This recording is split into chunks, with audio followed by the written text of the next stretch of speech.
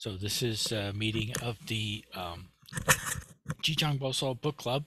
We're meeting on August 8th, and we are continuing our discussion of, let me share my screen now so that you can see what we are discussing. We're continuing our discussion of this book, Zhiru Ng's The Making of a Savior Bodhisattva.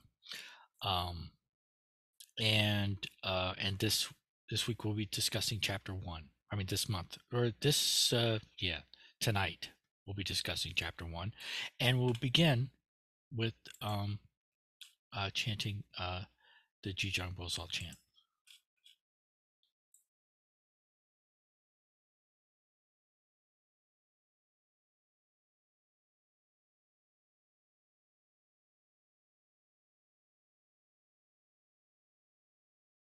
Sorry, I just want to make sure I set the sharing up correct so that the sound gets shared. Sometimes I forget to do that.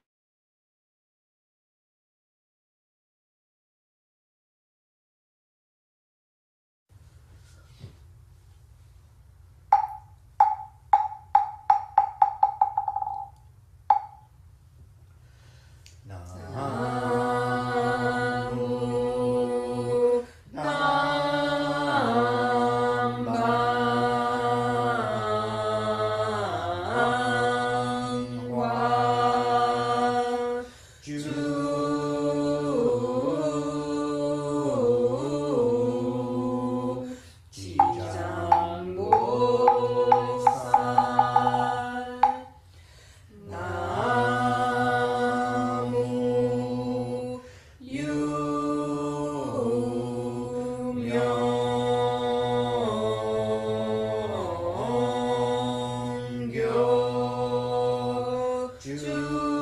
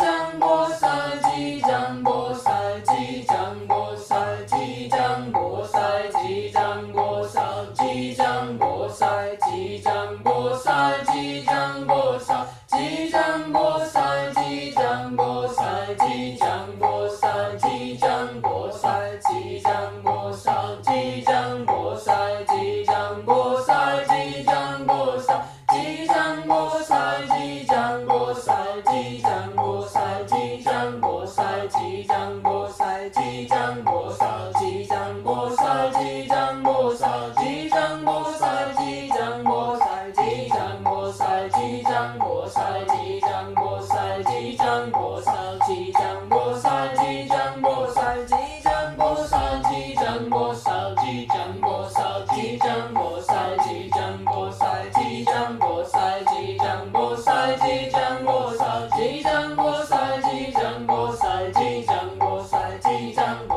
Bosal, Zhiru Bosal, Zhiru Bosal, Zhiru Bosal, Zhiru Bosal, Zhiru Bosal, Zhiru Bosal, Zhiru Bosal, Zhiru Bosal, Zhiru Bosal, Zhiru Bosal, Zhiru Bosal, Zhiru Bosal, Zhiru Bosal, Zhiru Bosal, Zhiru Bosal, Zhiru Bosal, Zhiru Bosal, Zhiru Bosal.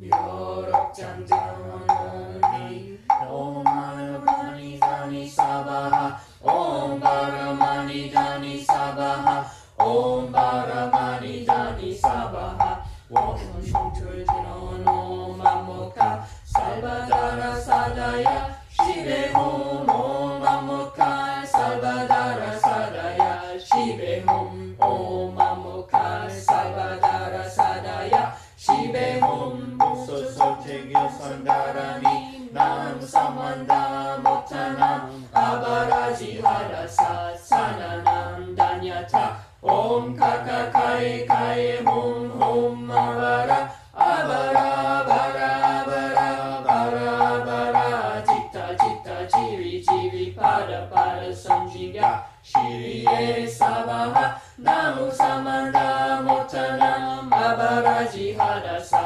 Sananam Danyata, Om Kaka Kai Kai Hum Hum Abara, Abara Abara Abara Abara Abara, Jita Jita Jiri Jiri Pada Pada Sanjiga, Shiriye Sabaha, Namu Samanda Motanam, Abaraji Hadasa, Sadanam Danyata, Om Kaka Kai Kai Hum Hum Abara, Abara Abara Abara Abara Abara, Jita Jita Jiri Jiri Pada Pada Sanjiga, Shiriye Sabaha, Bobo Jino Om Horo Horo Saya Roke Sabaha, Om Horo Horo Saya Roke Sabaha, Om Horo Horo Saya Roke Sabaha, Bonyang Jino Om Samara Samara Mimara, Charma Jagora Barahom, Om Samara Samara Mimara, Charma Jagora Barahom, Om Samara Samara Mimara, Charma Jagora Barahom, Chachil Chimyong Gasuji, Dehe Jungsuka Honjin, Bogongayang Bungaye, Monong Jinsol,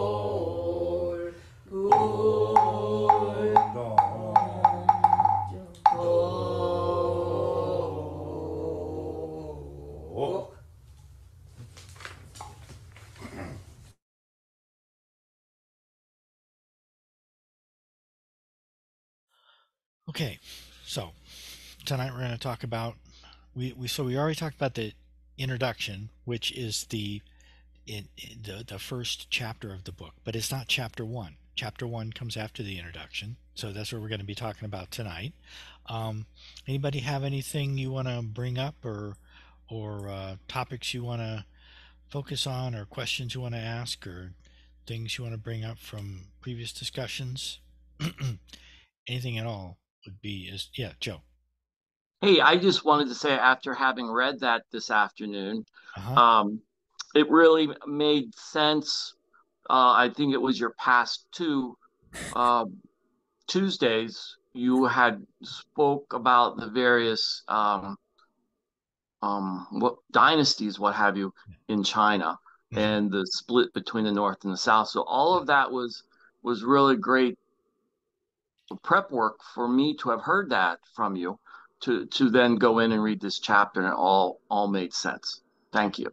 Yeah, you're welcome. Um, and yeah, and I have to admit, so I'm kind of a history geek, and so I it's hard for me to calibrate what is beyond the tolerance of other people when it comes to going on and on and on about history. But I think in this case, I feel justified. And thank you for validating me, Joe. I always love to be validated. I'll admit it. Okay, so I'm going to share my screen now again. And so here's that book that we are talking about. And over here, you can see, is the table of contents. And just to get us, make sure that we're kind of all, literally on the same pages. So we talked about the introduction last time, problems and perspectives. We actually spent 2 meetings discussing that. We're going to spend 2 meetings on the first chapter, but the first chapter is is both the first chapter of part 1, which is early images, the Bodhisattva in this defiled world, and it's the first chapter of part 1. It's also the chapter 1 of the book itself.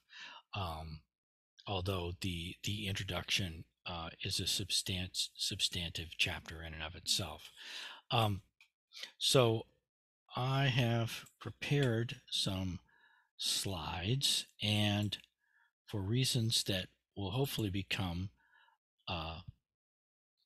clear, I'm calling this presentation "Do Not Blame the Dragons."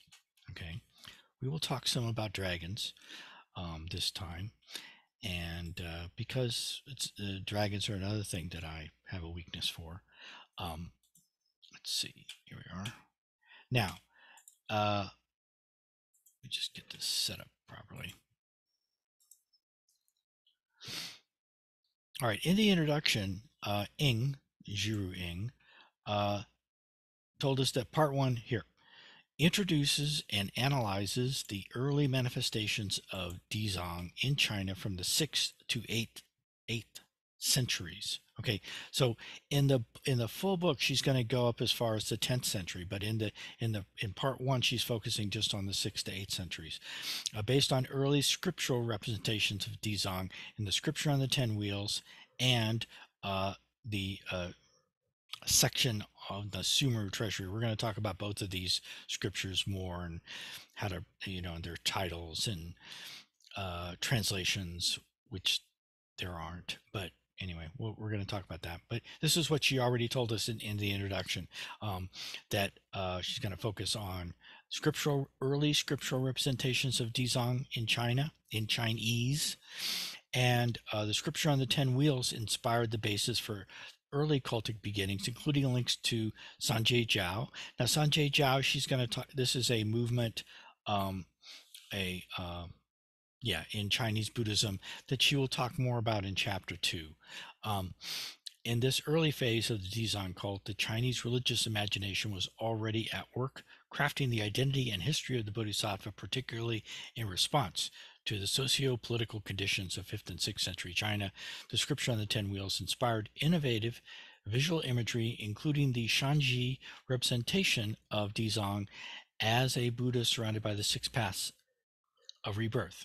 Now, that is where the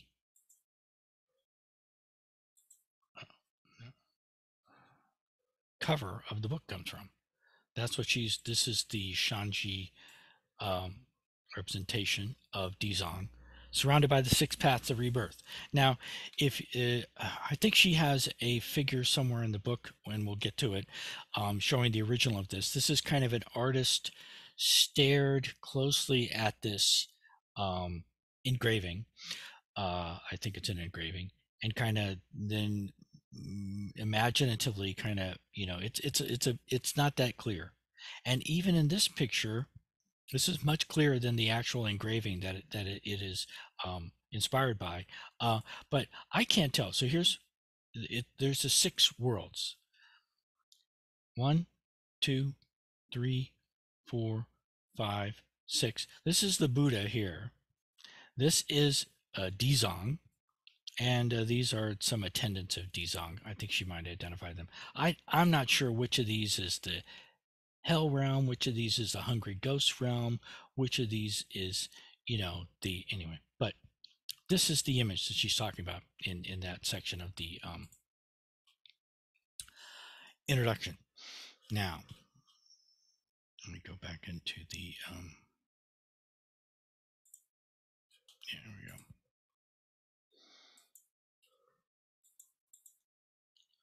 And I do like that picture. It's a cool picture. And I wish I could identify which is which in terms of which of the parts of the image represent which of the realms. Now, so part 1 is divided into 2 chapters, and this class, which is happening on August 8th, and the next one in 2 weeks on August 22nd, we will focus on the first chapter of the book, which is also the first chapter of part 1, Early Scriptural Representation, Text and Context, which is pages 29 to 49. And chapter 1 specifically focuses a lot on the Sutra on the 10 Wheels, also known as the Dasa Chakra Sutra in Sanskrit, or the whatever this is. This is Ship. Oh yeah, I did work this out. Bun Gyong, Ship Bung Gyong in the Chinese, in the Sino-Korean pronunciation, and the section on the Sumeru Treasury. And I'm actually going to look a little bit more at these titles, and so that we can identify them. The titles of sutras, especially ones that are not ones that we encounter very often, can be very confusing. They often have the same words in them. There's another sutra that is closely related to Dizang that is called the Sutra of the 10 Kings, which is different from the Sutra of the 10 Wheels. Useful English language materials on these 2 texts in particular, including especially English translations, are a bit elusive. This is kind of an understatement here. Zhiru Ng does provide some of her own translations for parts of these texts, but not a lot. But it's a good starting point. Okay. So speaking of which, I put together a list of things. And so tonight's class, and when we meet again in 2 weeks, we'll still be covering this first chapter. And I really encourage people to read these first 2 links here. And I will go over this a little bit. This provides a summary of the Sutra of the 10 Wheels in English. Have to specify that. Summaries in Korean or Japanese or Chinese are not particularly helpful to me, although I have found some. This is another English language. Oh, wait a minute. Oh, yeah. These are 2 other talks that are also about the Sutra on the 10 Wheels, but these 2 talks are specifically about the focus on meditation practice in the Sutra on the 10 Wheels. And there's actually some discussion in these 2 articles here, which are also quite good, contrasting the way that the Sutra on the 10 Wheels actually does have much more of a focus on the practice of meditation than the Candragharba Sutra itself has. The Candragharba Sutra, which we've already read, right, does talk a lot about various practices that one can do, but these are often not necessarily meditation practices, or not in a, anything could be a meditation practice from a Zen perspective, as long as while you are doing it, you're asking who is doing this practice. But they're not explicitly presented as meditation practices, whereas in the Sutra on the 10 Wheels, they specifically talk about Chan and Samadhi and practice, and how, and what actually, it's not so much how to do it, it's the things that you have to avoid in order to avoid obstacles anyway. And hopefully I'll get a chance to talk some more about this.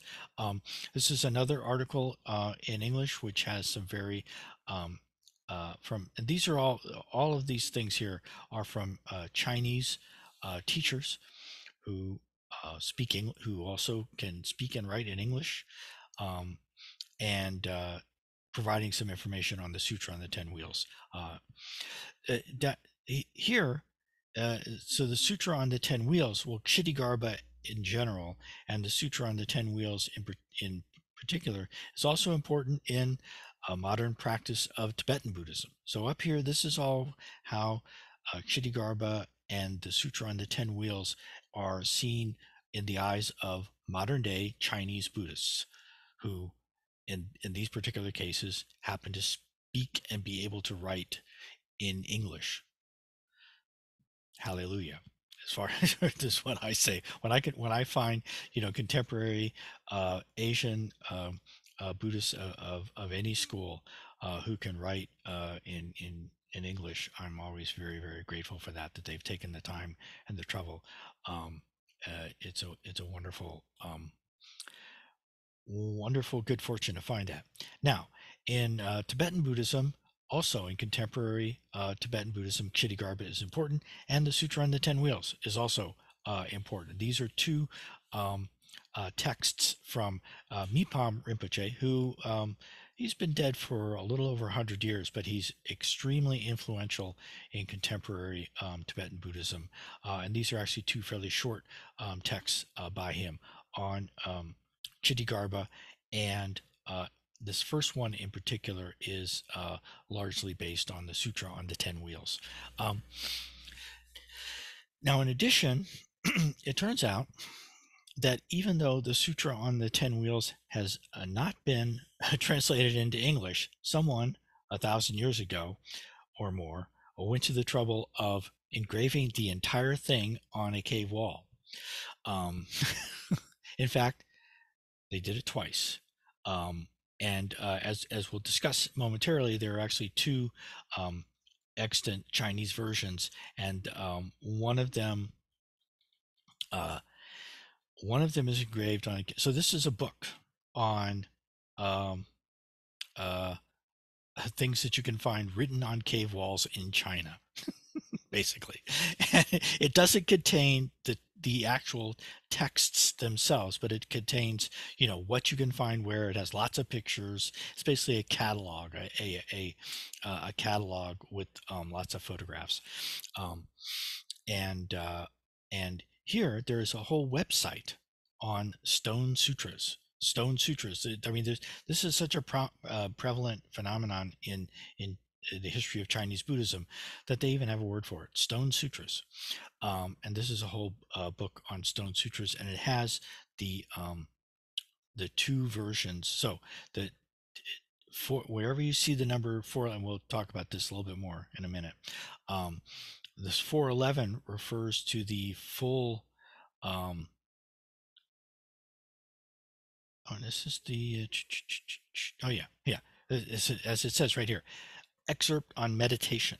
Okay, so this is excerpt on meditation is from the one version of the Sutra on the Ten Wheels, and the other version, which is actually a shorter version, the entire sutra has been engraved on the wall of a cave somewhere, approximately 50,000 characters, and you can see pictures of part of it in if you go to these.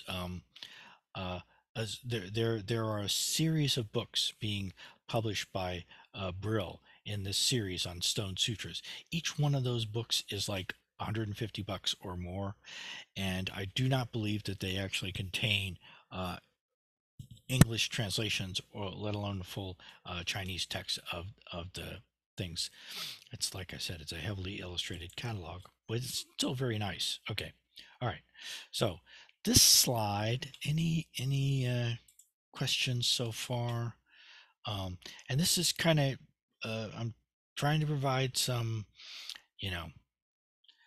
background. So one of the problems with this chapter and with this book is that it relies heavily on some texts that we don't have access to directly.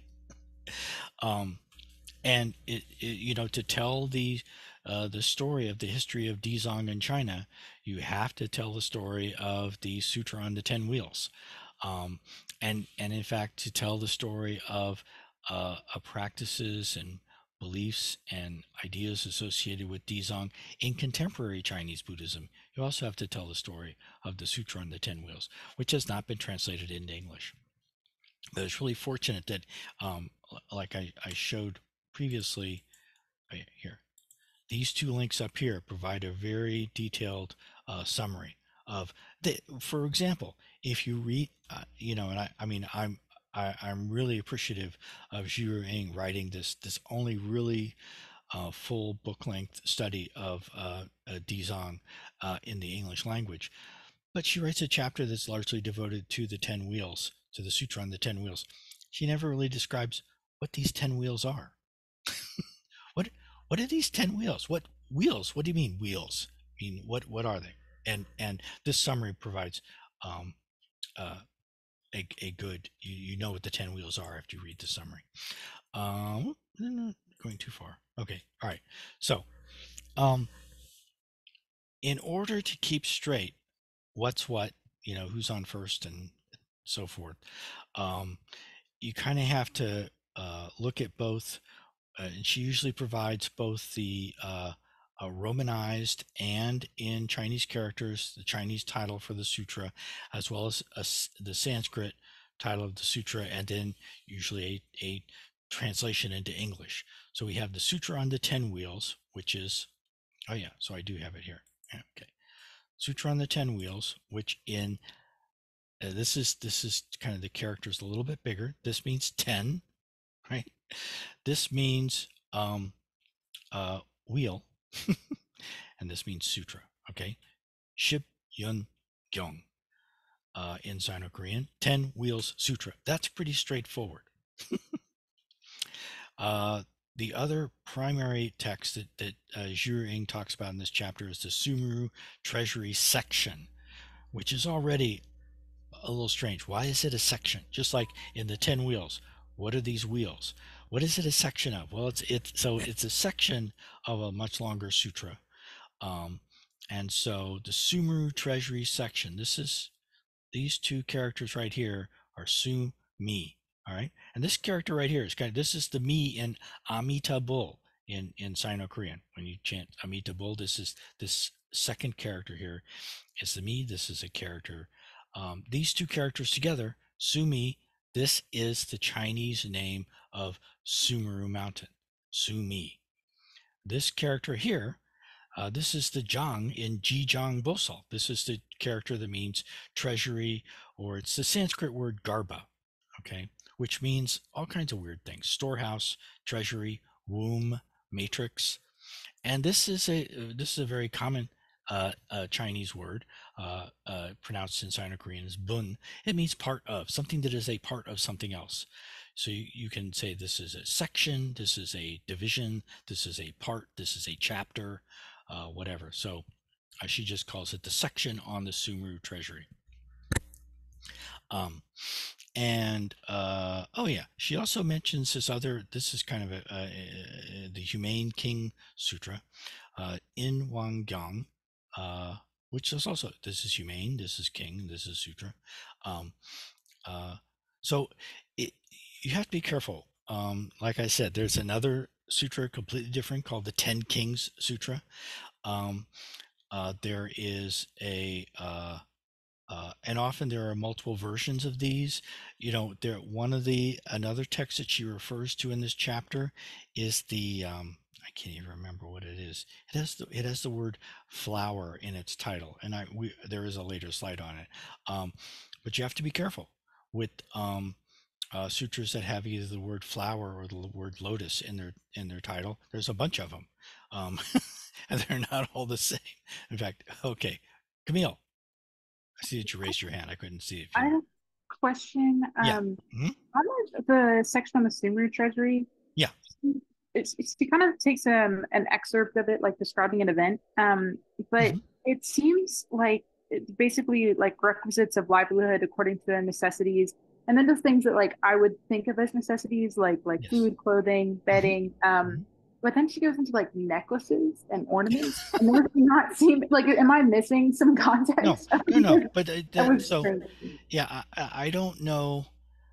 Necklaces show up in these kinds of things. That it is something that just kind of pops up every once in a while in the Candragharba Sutra itself, as it can be things that people need that are provided.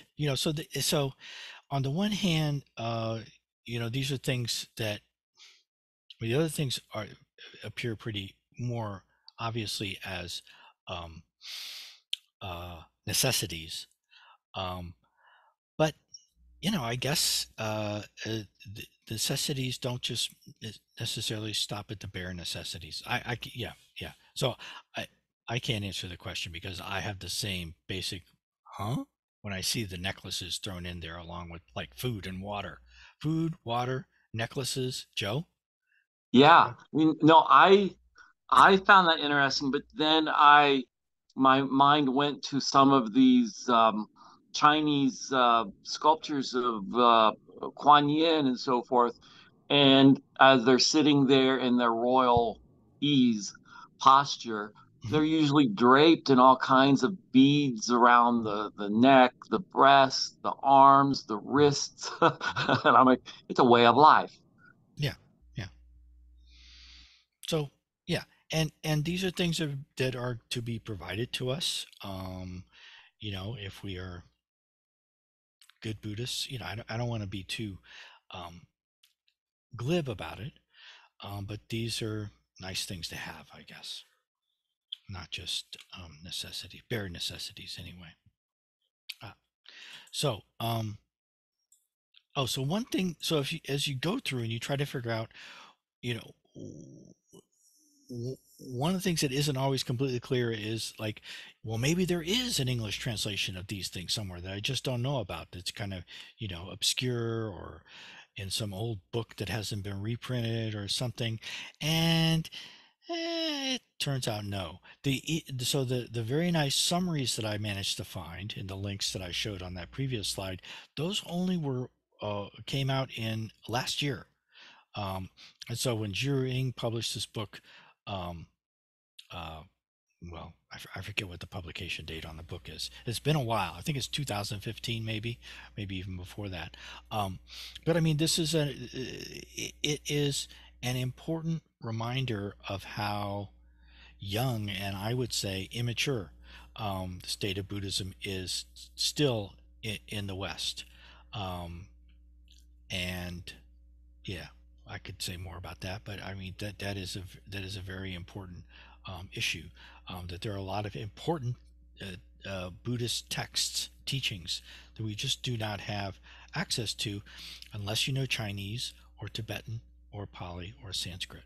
Um, and as soon as you say that to someone who's a real Buddhist scholar, they'll say, well, at least one, but preferably two or three of those, and maybe throw in some Gandhari and Mongolian.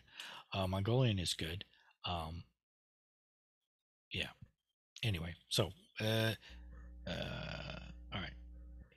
It is right about time to take a break. Uh, so I do want to take a 5 minute break, and then come back and pick up with this. I do want to talk more about C beta and how to look up Chinese Buddhist stuff on the internet. Okay, um, but I do say here, everything you ever or never wanted to know about looking up Chinese Buddhist stuff on the internet, but we're afraid to ask, because it's quite likely not everybody really wants to do that. But I think when you're dealing with sutras that may or may not have any translation or anything, when you're dealing with these particular kinds of texts, you have to at least skim the surface of knowing a little bit about C beta and what Taisho means and things like that. We will talk about that after the break. Okay, so we'll take a 5 minute break and see ya in 5 minutes.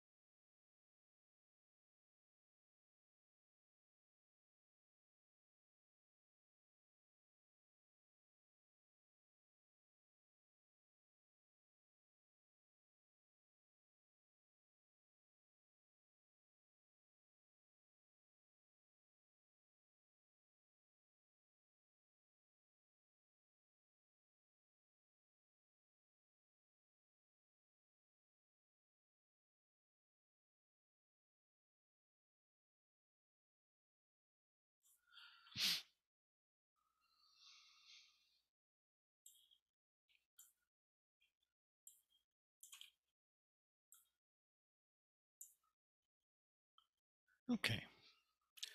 So now we're starting again. All right. This slide. All right.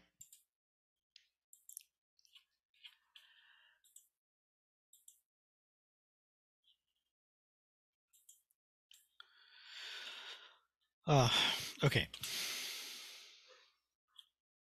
Yeah. So any questions or anything? Anybody want to ask before I plug away at this? All right. So if you are, yeah. So the English translations of these sutras are not available anywhere, but if you read Chinese, um, and actually, I say that kind of joking, but I'm going to get out of presentation mode, because when you have, if you have these slides, you can in fact click on these links, and when it comes up, if you're lucky, I can never. So you see my screen now. You see the web pages come up. You see how up here it says, "Oh, you can have it in Chinese or you can have it in English." Sometimes you will. You will. I think Google is doing this. I'm not sure. I should know. As a retired IT professional, I know I should know what the functionality is behind this. But so I've selected English, and so now all of a sudden I'm seeing things in English. So, but this is automatically generated English translation. This is not really a good English translation, but it is a lot better than nothing. And so even though the only thing that's available is the even says here so this is almost certainly a mistranslation, where it says here that this is a mistranslation. It's a translation. Anyway, so if you go, you have to select the volume of so we are now looking at the sutra on the 10 wheels online. It's free, it's in Chinese, and you can get an automatically generated translation into English of it, which is, again, better than nothing. But I mean, for example, it starts off with "So I smell." Okay, this is supposed to be "Thus have I heard." Um, anyway, so it it is in fact a lot better than nothing. There are some things you can do. If I have time, I'll show an example of how you can kind of, if you spend a little time and are determined, you can actually extract information from the online versions of these sutras, even if you don't know much Chinese. But if you know a little bit, you can be dangerous. As they say, you can have a little knowledge and you can be very dangerous. Okay, but so here is on these links show where you can find the Chinese for both of the versions of the Sutra and the 10 Wheels that Zhiru Ng refers to. This is a link where you can find the online Chinese version of the Sumeru Treasury section on the Sumeru Treasury, and just for completeness, this is where you can find the Chinese text of the Candragharba Sutra as well. These texts are all online as part of something that's called the Chinese Buddhist Electronic Text Association, and they organize the entire Tripitaka, right? Tripitaka is the three baskets of Buddhism. These are the Vinaya, the Sutras, and the Abhidharma, and and the entire Chinese Buddhist Tripitaka is online, thanks to this group that is now called the Chinese Buddhism Electronic Text Association. Now, they organize the texts that they have online according to the organization that's founded something that's called the Taisho Collection. So who here has heard this term before? Taisho. Taisho collection. Okay, if you look at the footnotes in Zhiru Ng's books, and in her book, it refers to the Taisho collection with a capital T. And I will, oh yeah, down here, for example, see down here in the footnote number 68 on page 47, Zhiru Ng refers to T245 colon 8.833b when citing a section from the Humane King Sutra. So this tells us that the Renwan Jing, which is the Humane King Sutra, is volume 8. That's what the number after the colon in her way of doing it is, and number 245.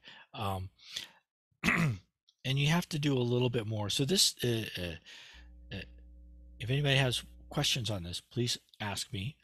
I don't want to spend too much time on this, although I've spent a lot of time on it. Okay, so I'm going to spend a little bit of time. I'm going to have you share my pain a little bit. But what these numbers mean. T. This is the more normal way that you'll see it. Often when people put footnotes, they use a slightly different way of arranging the numbers. But T13. This is what you see in the actual URL. The actual web address that you're going to has this code in it. T13N0411 means Taisho Collection, Volume 13, number 411, which is also sometimes written as T411 colon 13, which is how Zhiru Ng and many scholars will write it in when they're given the citation in their works.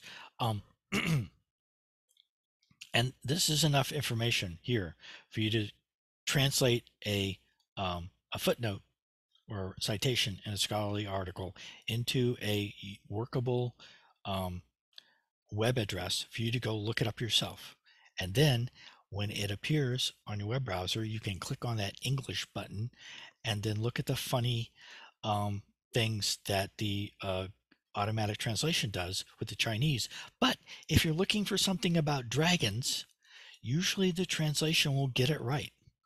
And so you will be able to, if you have a section of a sutra that has not been translated into English, or maybe it has been translated into English, and you think the translation might be a little screwy, you say, what are these dragons doing in here? You can go look it up. I might be able to give an example of that later on. But what is the Taisho collection? The Taisho collection is the entire Tripitaka in Chinese. It's actually put together by Japanese scholars under Emperor Taisho, who ruled from 1912 to 1926.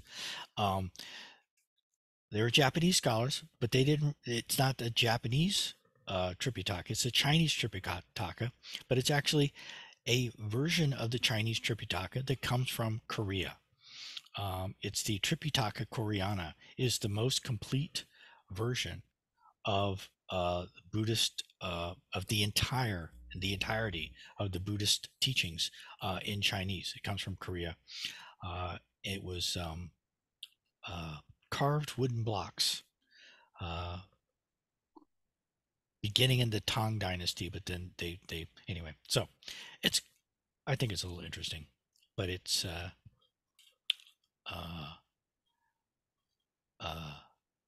that's where basically all the sutras that we have that are translated from Chinese come from these texts. They were put together by Japanese scholars using Korean. Well, Cool. they weren't using the Korean wood blocks, but they did have the prints that were made from the Korean wood blocks. Anyway, all right. So let's go back to my slideshow mode.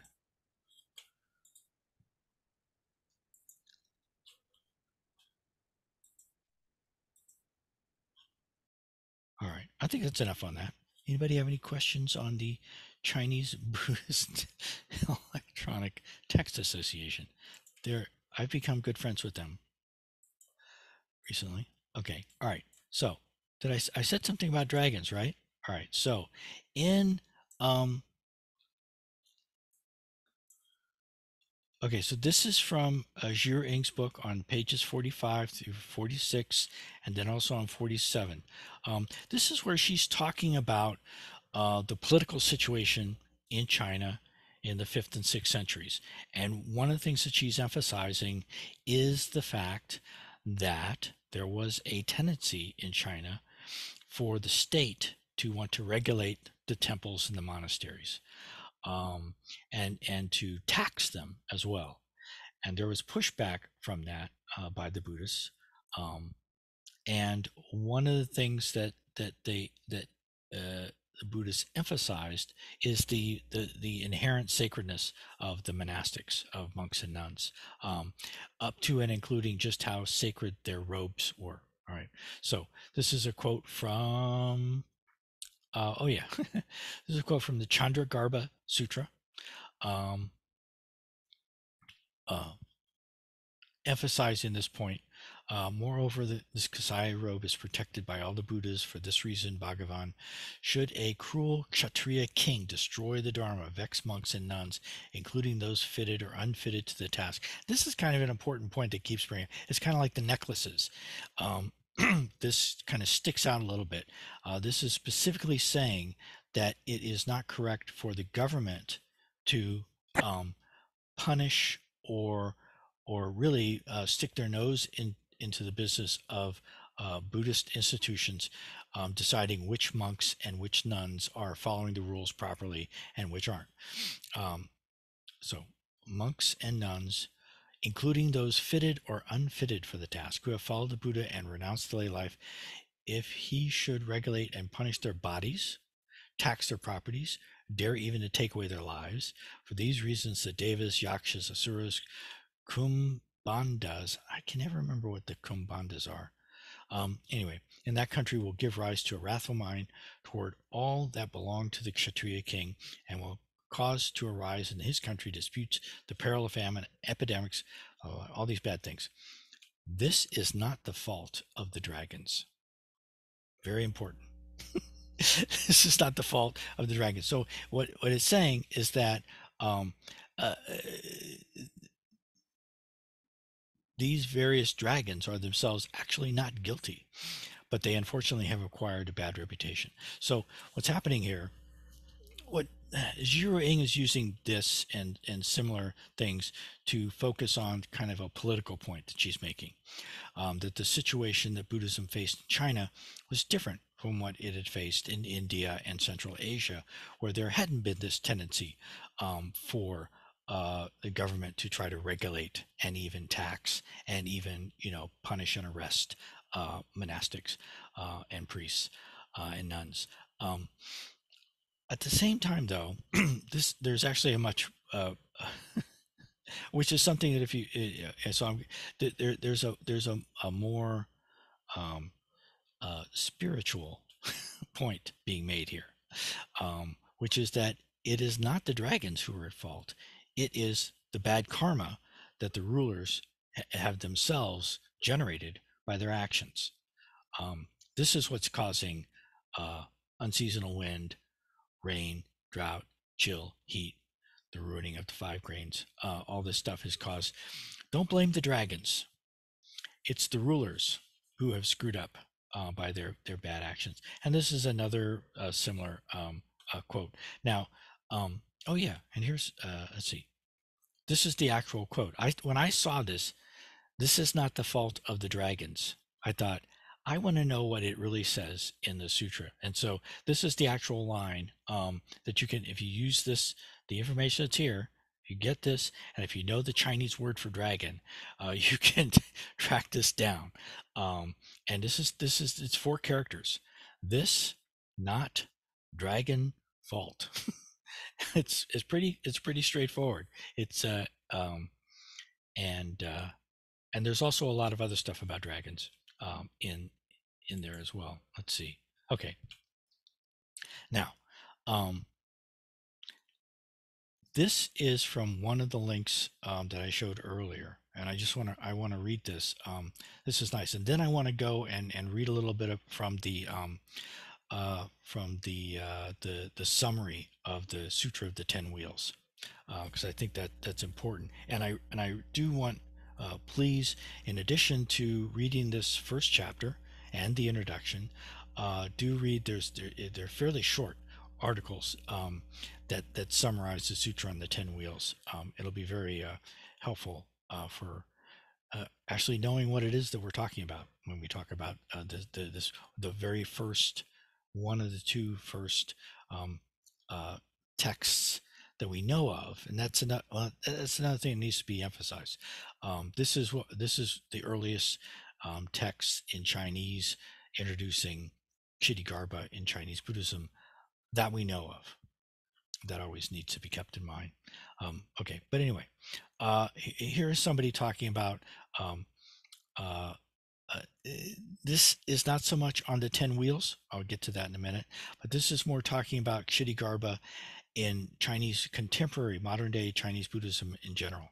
Generally speaking, for a beginner who has just started to enter Buddhism, we monks, this is written by a monk, okay, we monks generally recommend that they read the Sutra of the Great Vows of Kshitigarbha. Why? Why is this? There are several reasons. The first reason is that the Kshitigarbha Sutra is a life-saving sutra in the age of the degenerate Dharma. So, if you have any memory of the Kshitigarbha Sutra, um, if you've read it, this is a major theme in the Kshitigarbha Sutra, the age of the degenerate Dharma. Anyway, many sutras are in the three treasuries and the 12 divisions of Buddhism, but no one else is as straightforward as the Kshitigarbha Sutra or as suitable to fit the characters of our beings in the age of degenerate Dharma. This is the first point. And so that's very clear. I mean, the Kshitigarbha Sutra really does emphasize, basically, it emphasizes how bad we are, we are, and how bad of a time we live in. The second reason is that Kshitigarbha Bodhisattva has the most predestined relationship with our beings of samsara. Why is that? This is a little vague, but that's also something that's really strongly emphasized in the Kshitigarbha Sutra, that actually Kshitigarbha, Dizang, Zhiru Ng does have a special relationship with us people in Jambudvipa, the place that we are living in.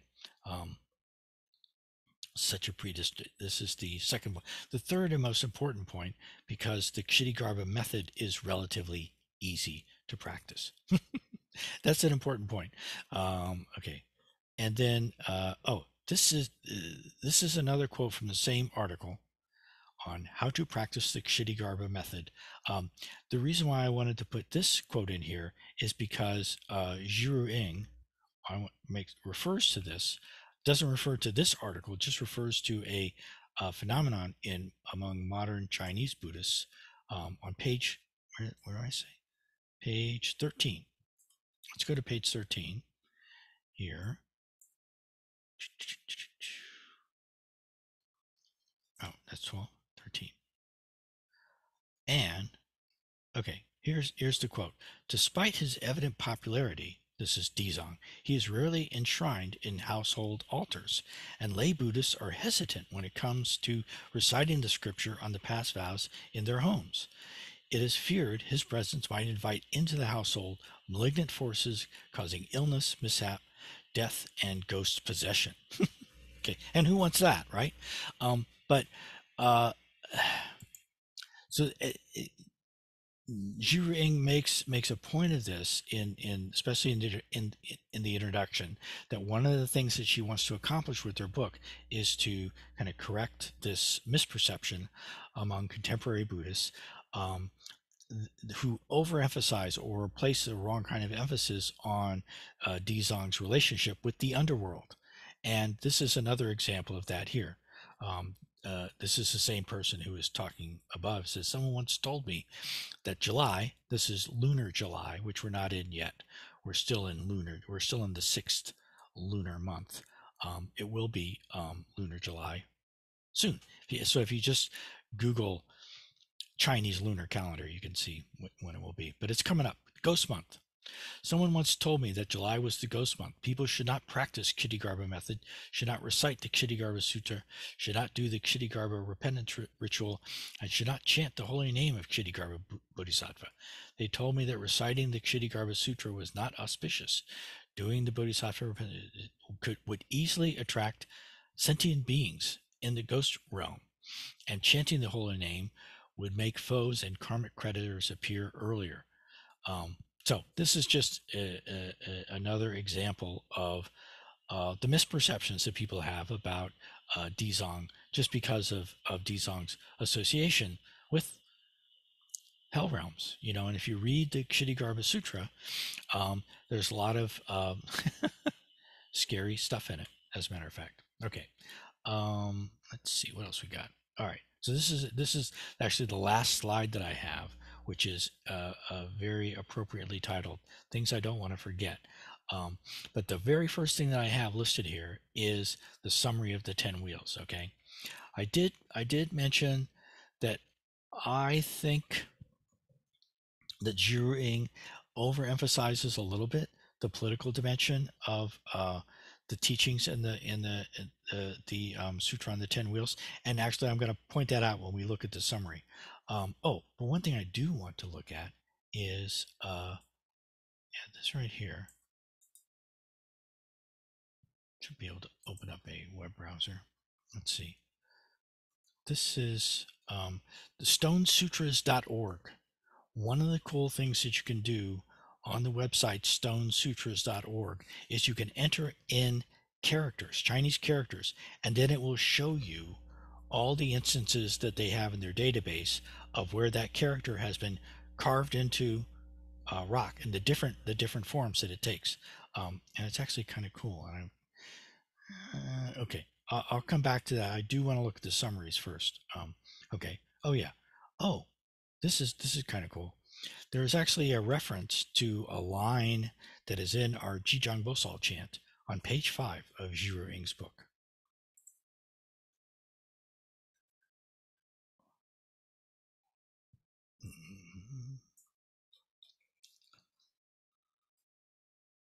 Sorry. Where am I now? What page is this? 3? Almost there. Okay, sorry. Yeah, here.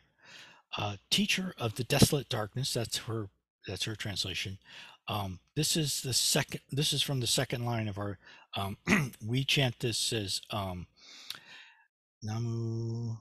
I've got the chant right here. Fortunately, I think. Oh yeah. Or did I? No, I didn't. Anyway, this is. Oh, anyway, this is from the second line. If you look at the video, look at the characters in the video, you'll see that this is right out of the second line. This is from what Zhiru Ng refers to as the hymn to Dizang.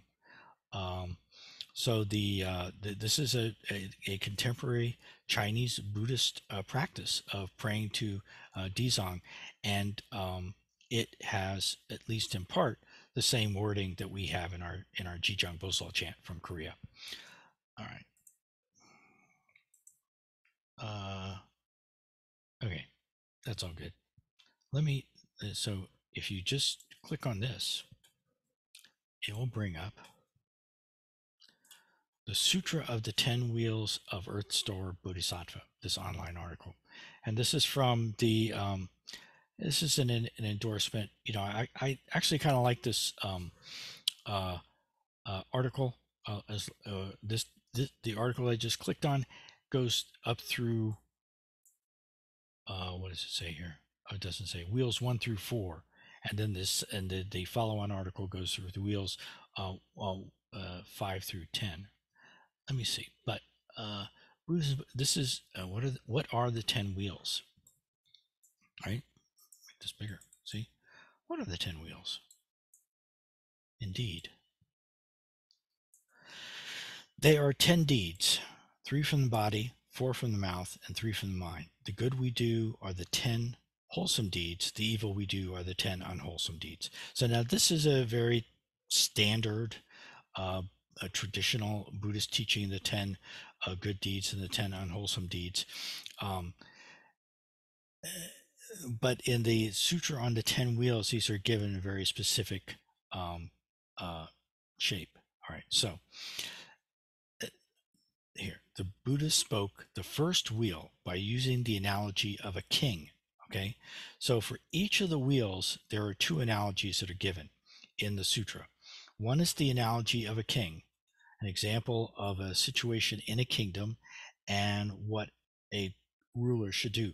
But the second analogy is always the analogy of a Buddha and what the Buddha does. Okay, so the political part of it is only being used as an illustration. So, for example, suppose in a kingdom the king died. A kingdom without a king to lead is like a group of dragons. Oh, more dragons. It's like a group of dragons without a leader. Society plunged into chaos.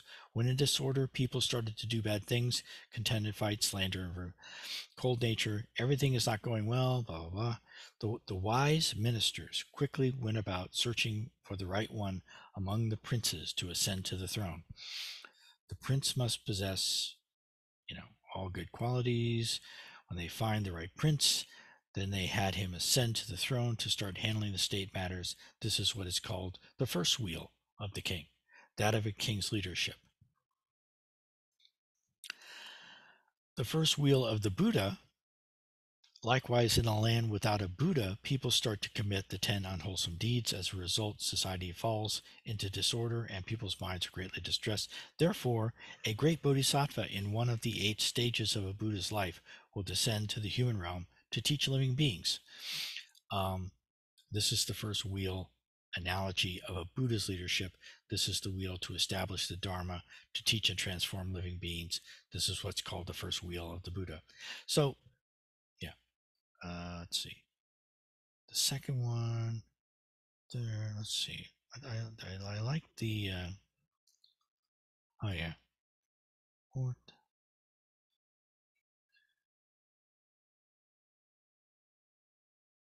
Right. Oh yeah, okay. So it goes through 4, and then I'm going to look at, oops. Okay. If you're in PowerPoint and the PowerPoint has a link in it, you hold down the control button and you click on it, and then the page opens. All right. So now we're to the 5th wheel. How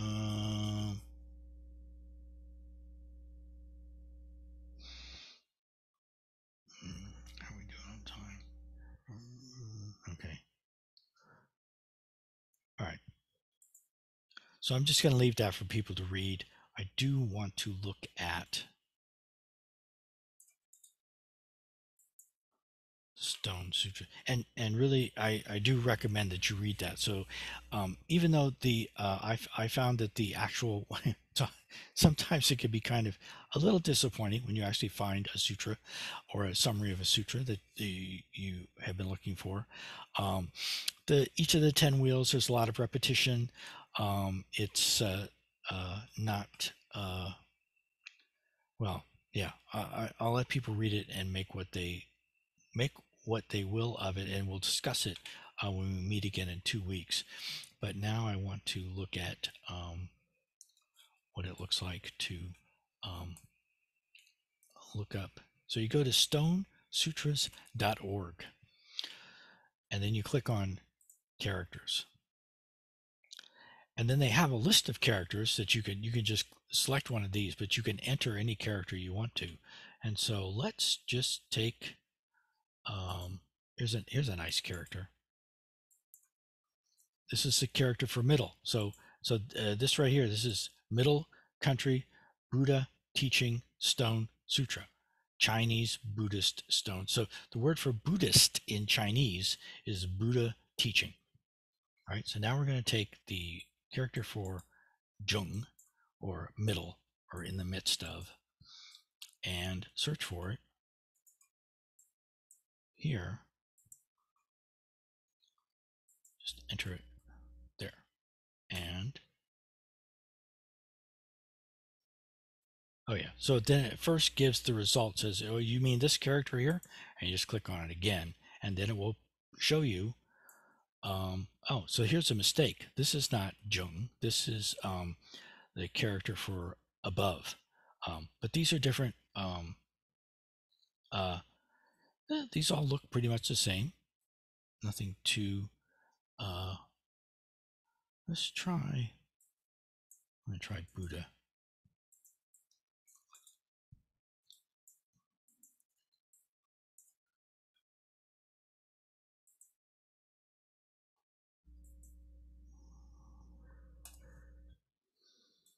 And there are 120 examples of Buddha.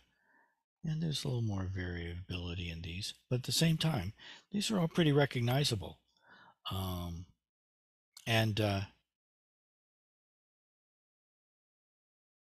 Yeah, these are all pretty recognizable, which is good. A lot of times when you see calligraphy, calligraphy often tends to be more individual, more stylized.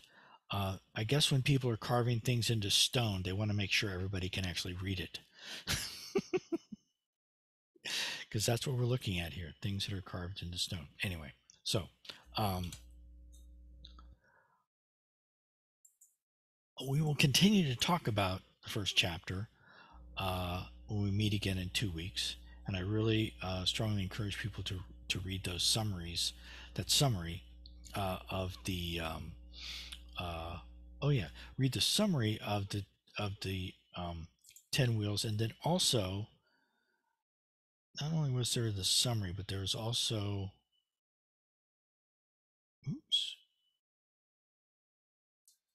all right, so this is on slide 231. The first bullet point or arrow point is the summary of the wheels. The second bullet point is another 2 online talks that both focus on how the Sutra on the 10 wheels is specifically addresses meditation. This is actually important enough that down here, when one person went to the extent of writing the entire sutra on a cave wall in a Chinese cave temple. But when they did that, they wrote the shorter version of the sutra on the 10 wheels. But someone else wanted to write the longer version of the sutra on the 10 wheels on a cave wall, and they only wrote the excerpt on meditation. So this part of the sutra on the 10 wheels that deals with meditation is considered to be, at least by people who are writing things on cave walls in medieval China, considered to be important. So I would encourage you to read that. Do we have any questions before we recite the 4 vows together to end? Okay, well, then I will try to find the 4 vows here somewhere. The morning bell chant? No? Okay, let me just...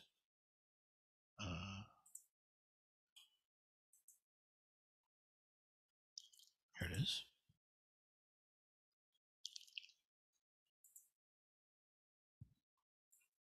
All right, so thanks everybody for coming. We can unmute and say goodbye after we recite the 4 vows together. But first, sentient beings are numberless. We vow to save them all. Delusions are endless. We vow to cut through them all. The teachings are infinite. We vow to learn them all. The Buddha way is inconceivable. We vow to attain it. May whatever excellent qualities we have gained from this practice be extended for the benefit of all beings.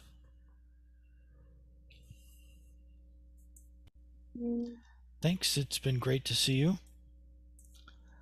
And I'll see you again in 2 weeks, if not sooner.